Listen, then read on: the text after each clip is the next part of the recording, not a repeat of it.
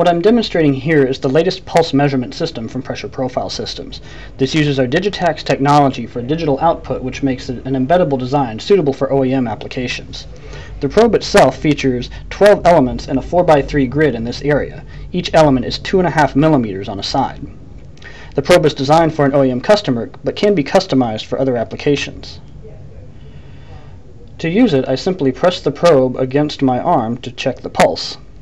The output that you see is uncalibrated. There's no analysis or post-processing or any sort of algorithms used to extract the pulse waveform data.